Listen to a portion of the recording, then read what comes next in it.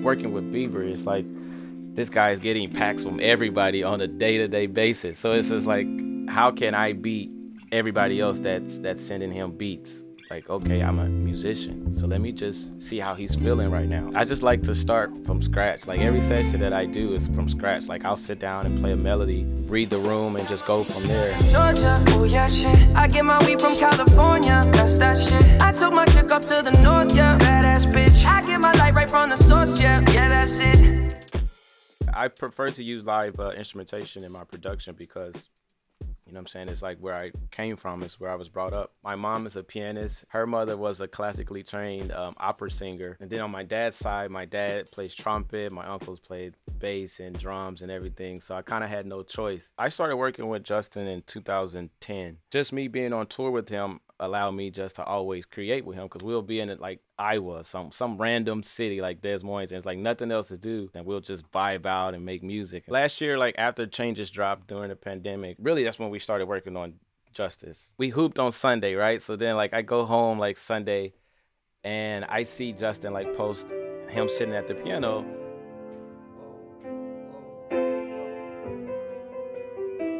I get my peaches out in Georgia, yeah, that's it. I get my weed from California. Shndo, which is the guy who's on the production with me, he put like a 8-bar drum loop on it. I was like, yo, okay, great. We go to the studio and we put like all the elements to Peaches together. I sent it to Justin. 2 hours later, he hits me back. He said, GIVÄON's recording it right now. GIVÄON sent his verse back in like an hour. All this is happening like one day. We got Daniel on probably like 3 weeks later, because we was in the studio like one day and Justin was like, yo, like, how can we make this song better? And I was thinking like, yo, let's just add some harmonies or something. Like, let's just, you know, maybe you do another verse.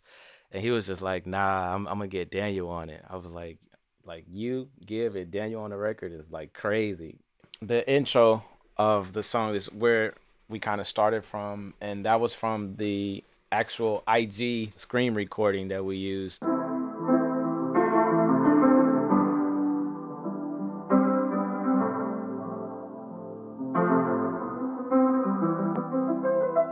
We bring it back in the verse, like at the end of the verse.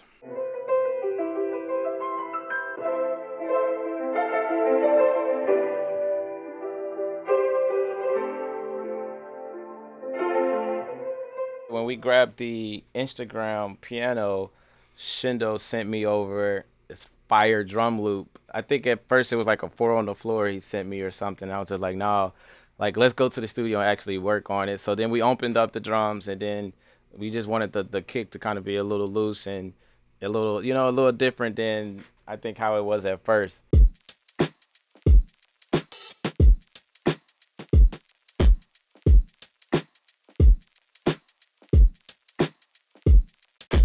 It's a groove, like it's just a solid groove, and like every drummer knows like the best drummers have the best pocket. So it's like long as we had that 8-bar loop of the drums, it was just like easy to layer and put everything else on top of it. The next instrument that I wanted to add was the bass guitar, and I just used a P bass. Like I used a $250 P bass for this.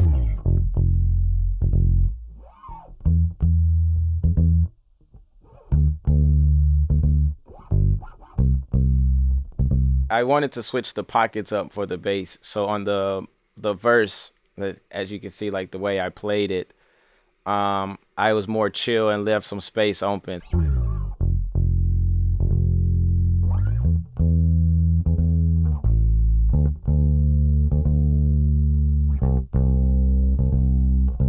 After I got the bass down, I went to the guitar.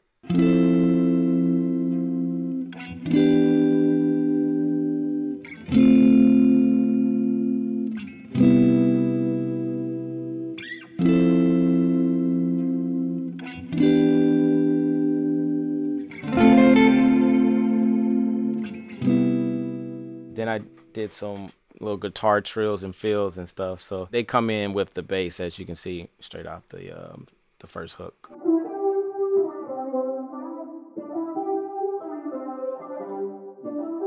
I like to like always put little undertones, like, or little solos and stuff like that. Especially when I do guitars, I put like little solo lines, like, and tuck them real low. And I added some pads right here in the same section.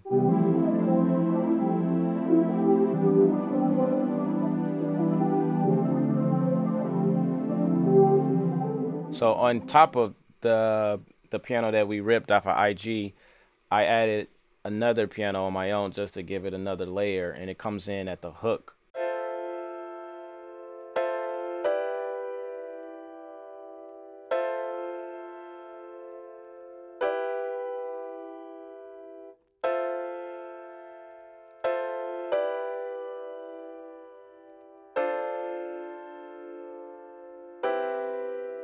When I do layers of pianos, I change the voicing of each different piano just so, you know what I'm saying, each one to sound different, and it just kind of makes the song bigger. You don't want to never like have the same piano, like 2 or 3 piano sounds with the same chord voicing on it. It just starts getting like too cluttered. After Give's verse, it goes into like a broken down bridge, whatever you want to call it.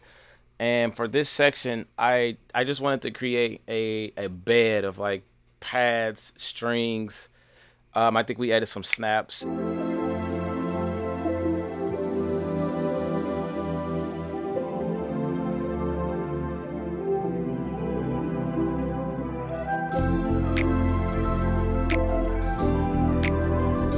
was gonna do a guitar solo first, and I think I had like this sound already like queued up in the session. I just started like freestyling, right? And then Shndo was just like, yo, you should like, you have to do it on that sound. As you can see, I cut it in and out just so it just comes in at spots and not all the way through.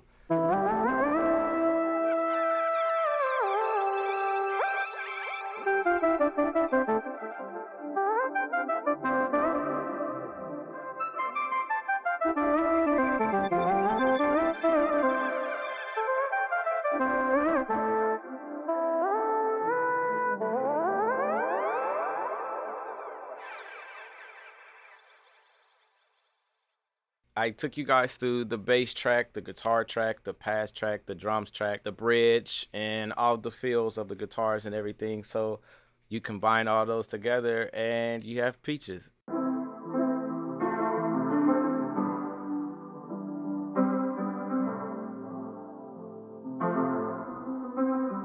I got my peaches out in Georgia. Oh yeah, shit. I get my weed from California. That's that shit. I took my chick up to the north, yeah. Badass bitch. I get my light right from the source, yeah. Yeah, that's it. I've seen so many, you know, producers or writers and or artists have success, and for me to finally, you know what I'm saying, have that moment, man, it was just awesome. It just made everything I worked for like my whole life it just made it make sense.